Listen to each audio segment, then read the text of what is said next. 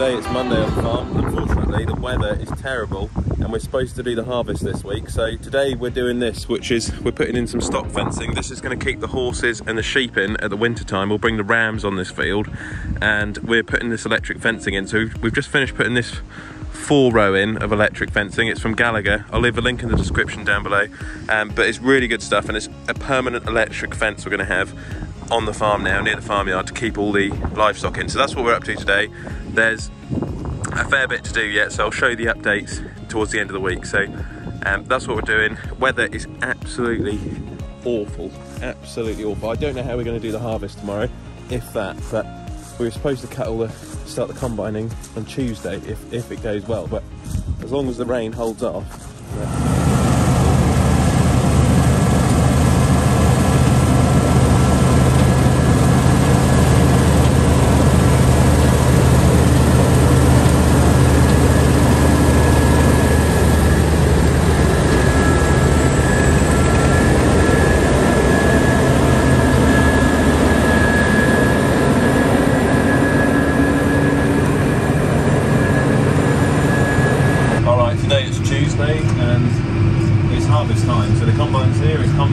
Spring barley.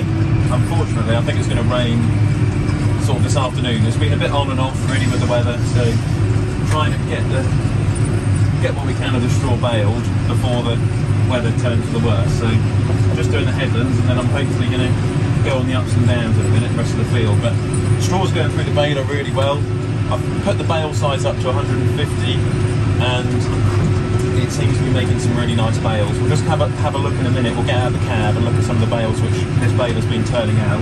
But so far they look really good, so see how we get on.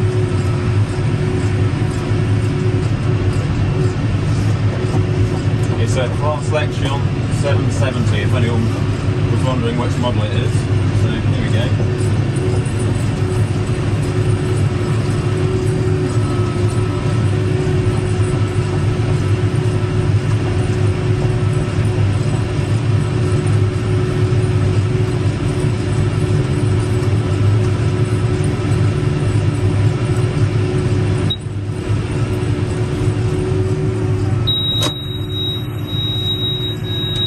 I know it's not the Command Pro, the 6R150's gone home now, but the auto power gearbox is pretty good though for this baler, so I can't really complain too much.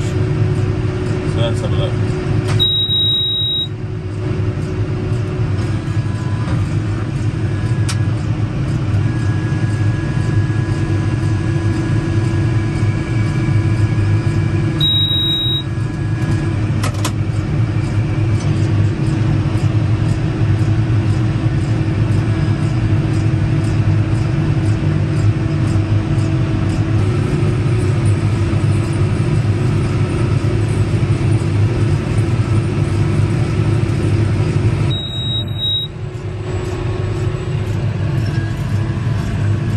There goes a bale.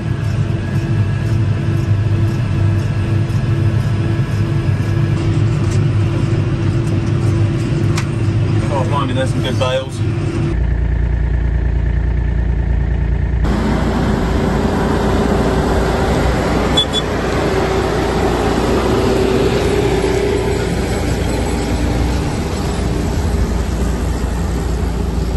Wednesday and I'm in the farmyard. I was baling until 11 last night and I've had the baler out this morning. I've opened up all the doors on it, greased it, also blowed it off over the road. I've still got a little bit over there to blow off, but all in all it's all ready to go baling straw again. Unfortunately we were rained off yesterday.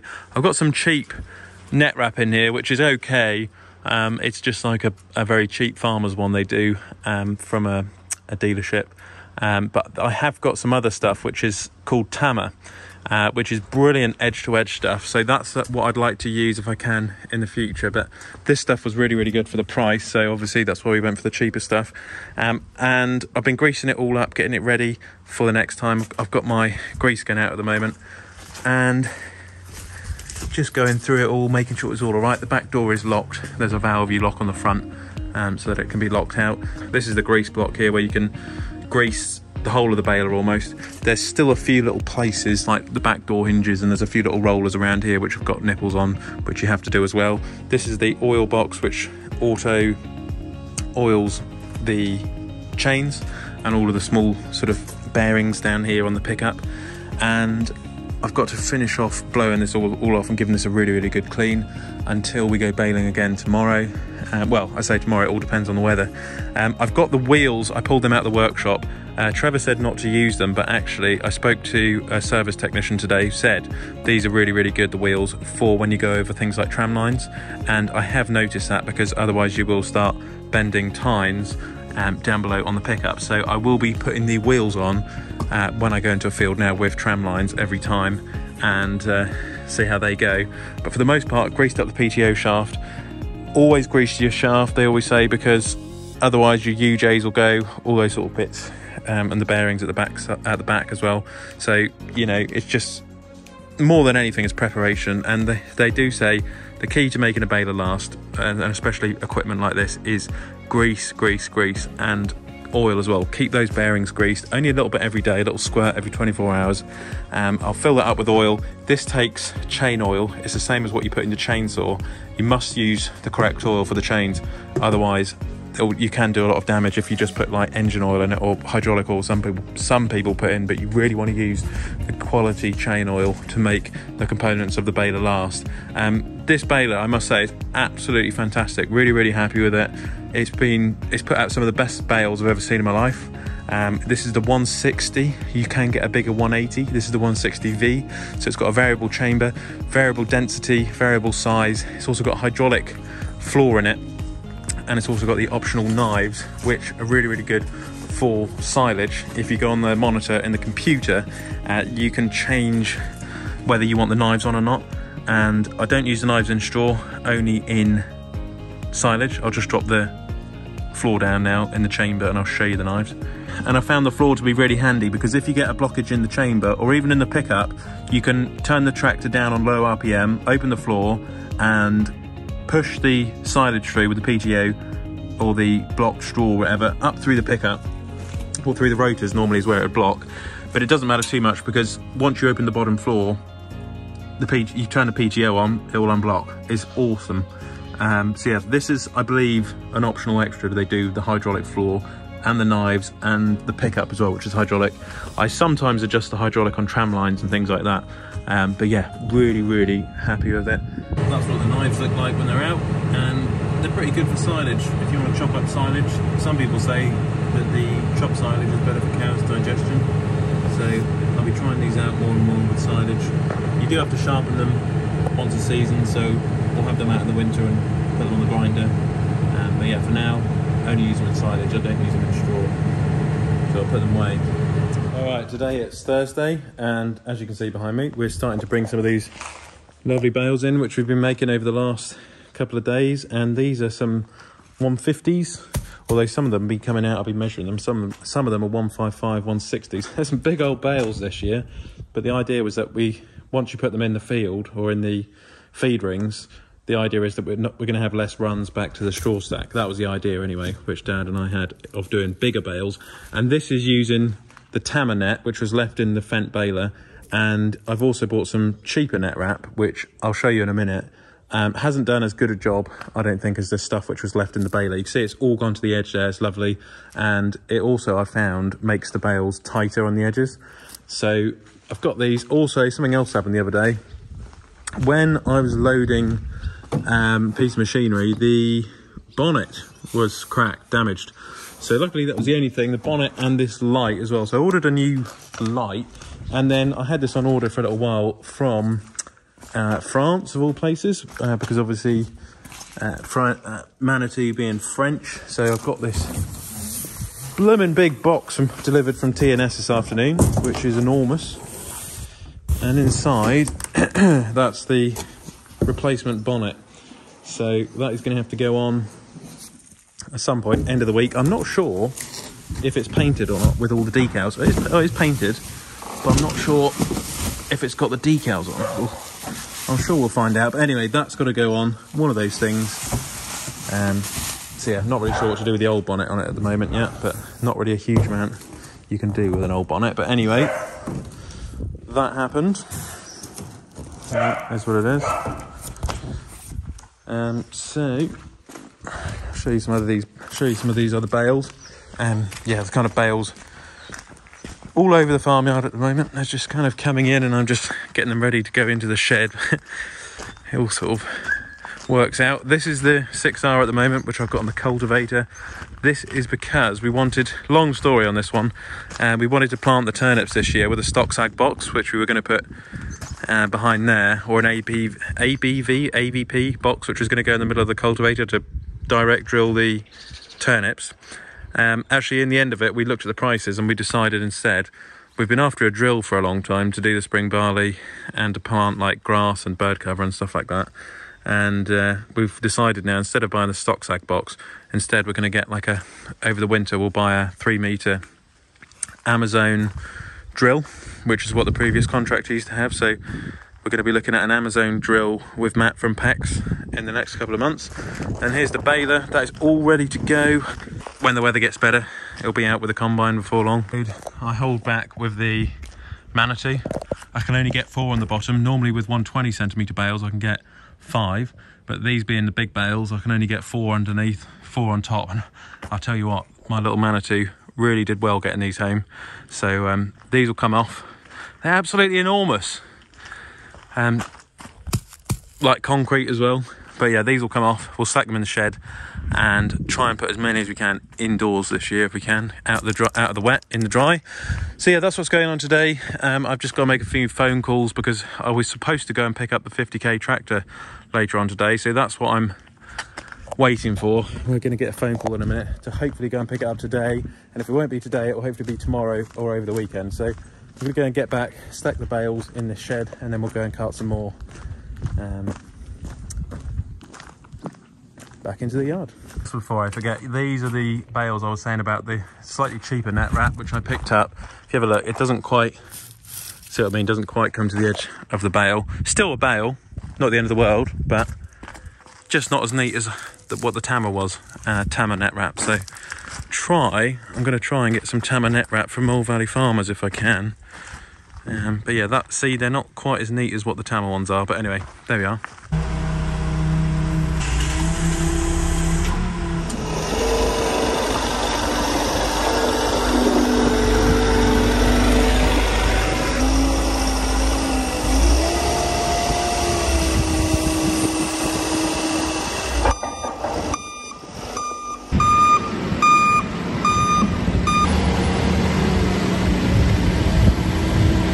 Alright, today it's Friday and we're at the end of the week now, and it's actually Friday evening. The stubble has been drilled with turnips, Middle Ditch did that, and I'm now going along this evening rolling it before the rain tomorrow morning.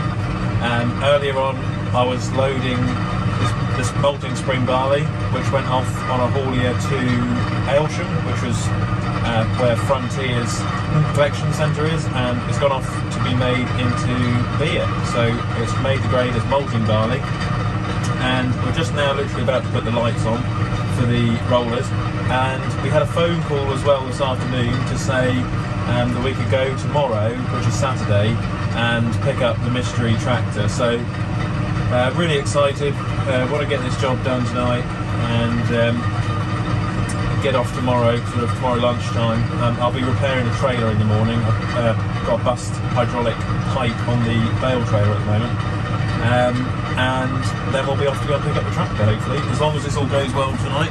And if you're wondering why I've got a plaster on my nose, it's because I broke my nose on the baler. I let the ladder down in the middle of the night to change the net wrap, and I smacked my nose with the blooming ladder, but there we go. So yeah, trying to get this done tonight, and then can't wait tomorrow to go and pick up the tractor. The farmer just sent me a picture of the tractor. It looks great, and yeah, I'll drive it back from Dereham. It's a fair old Hoss, other side of Norwich, but it's got 50 kilometres an hour gearbox, so it should be okay. And then this evening I thought I'd cheat with the rolling. I put the Green Star on, and it's actually worked out quite well. So I have got here my iPad in the cab, and I can watch TV. I've got Netflix on it and YouTube and all that sort of thing, and then the GPS, when I look over my shoulder to watch the work, the GPS will tell me when the turn is coming up, so it warns you before you go straight through the field into someone's house. So yeah, it is quite clever, this technology, to be fair. I very rarely use GPS and all that sort of thing, but when it's night time and you just want to watch something on the film and watch your work, I will have a go at it. So all these blooming insects, I was out changing net wrap the other day on the baler, and I got out and all these insects bit me. They bit me like to hell. So I'm happy tonight. I'm in the sealed cab and I am not getting out of here. No way am I getting out of this thing tonight. No way. I'm going to drive through the next field without getting out of the cab, hopefully. Absolutely not. Yeah, bloody things. Never used to see this many insects, but I think it's because they've banned so many pesticides and herbicides these days. They've made a return.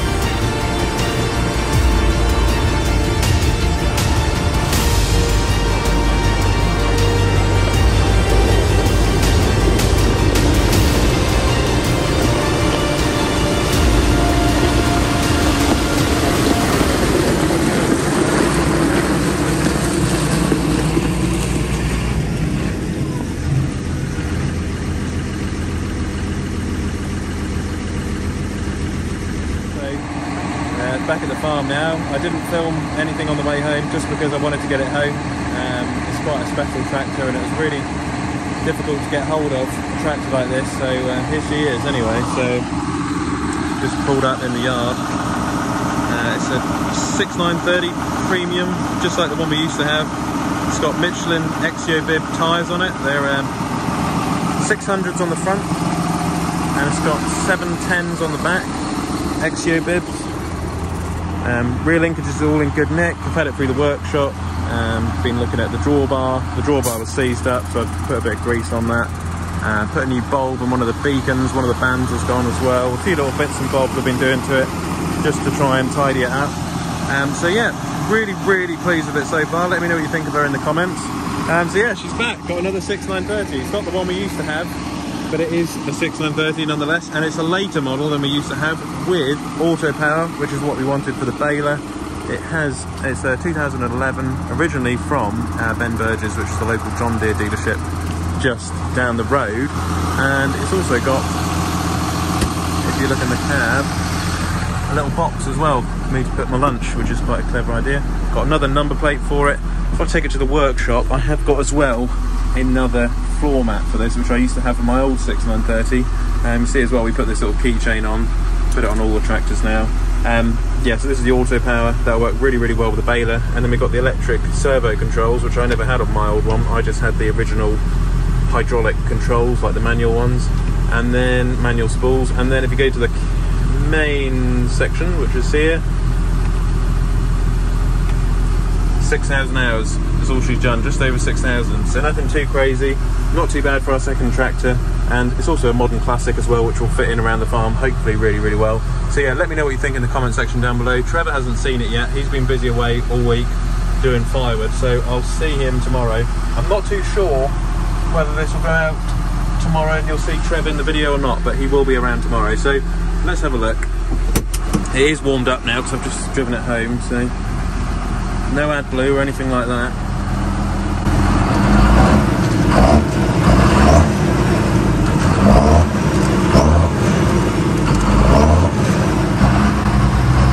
Not too shabby. Anyway, I couldn't resist. We'll put her away for the night anyway, so she's lovely. Lovely. Got 6.9 again. 6.9's back. And I've got the gas strut to go on here, because if you look, steering wheel's not quite right, so I've got another gas strut to go on that. So, oh, she's lovely. She's lovely. Just like my old one, but with some bigger tyres and a little bit later. 2011 as well. So, why not? All right, today it's Sunday morning, and as you can hopefully see, 6.9's in the shed, and yeah, looking well. So, had a lot of downpour last night. I also found out when I put this tractor away last night, and also when I was on the way home, this wing mirror here is broken. There's a small rivet in there, and on the workshop we've got like a metal foundry. I'll put this into the blokes on Monday. I'll take it off and give it to them, and they'll fix that. They'll drill a hole through that and put a new rivet in, which will hopefully then hold this wing mirror still in a fixed position, because I'm not buying a new £100-200 wing mirror just for the sake of it. You've got to make things last, haven't you, at the end of the day? And yes, just come out to look at her this morning. So got a few little jobs to do on her, a few little bits and bobs left, but there's not really too much to do on it. It's actually in really, really good condition. I'm really pleased with it. Haven't been able to look at much. Had a fairly new battery not that long ago. It's got the heat shield on the side. One of the problems on 30s was there was a bracket on there which would crack off every now and then, and see, that's in good condition. There's the VGT turbo. Got the belts in good condition or not? I'll get our mechanic on it, Jack, and you can have a look at it all, but actually doesn't look in too bad nick, to be fair. Alternator sounds good when you start it up. Yeah, all in all it's not too bad. There's a little bit of something there, look. Have a word with Jack about that. Something maybe seeping out. You do get that, of course, on these older tractors, but other than that, it's not bad. Not bad at all. So it's got a clevis linkage on the front, which is unusual. You never normally have them on the front. They normally always go down the bottom, but by the fuel tank. Anyway, the idea anyway is this tractor will go on the baler, round baler with the auto power gearbox. It'll be great for running the Fendt baler, which at the moment I've blown off and I've got ready for the next job. I also filled it up with chainsaw oil in this canister. That's to lubricate all the chains, and if you put hydraulic oil in or engine oil, you will mess up all the chains. So that is a proper still chainsaw oil. I know, cramp chainsaw oil I put in that last night. Yeah, just getting this ready because the weather's just terrible. We had loads of rain. I think we had about 10 mil of rain last night, and this upcoming next couple of weeks we've still got silage in the field, and there's also to go and cut, which I might go cutting moment 6.9. And there's also loads of straw to go and bale as well. So not our straw, but a straw on a farm next door. So got to get the baler up and running, put it on the 6.9 and go and bale some straw. And hopefully Trevor will be here later on. Unfortunately, this video will be out before Trevor gets here, I think. But yeah, let me know what you think of the 6.9, and if you've got any ideas for anything you think you want to let us know about it. With this tractor, I know some people customise them and they put all sorts of lights on them and all the rest of it, but for me, I'll just keep it standard. It's lovely. It's a really lovely tractor. So there we go. Got the Ranger in at the moment. Got the bonnet to go on the Manitou before long. Yeah, so it's all going well. But yeah, the weather isn't great. But there we are. So thanks for watching, and I'll catch you all next week in next week's video, when fingers crossed we'll be out baling, mowing, loading the rest of the barley. That's off going to Frontier at Aylsham to be made into beer, malting barley, and might be doing some more livestock work as well. I've got some Aberdeen Angus cattle to go and look at. So thanks for watching, and I'll catch you in next week's video.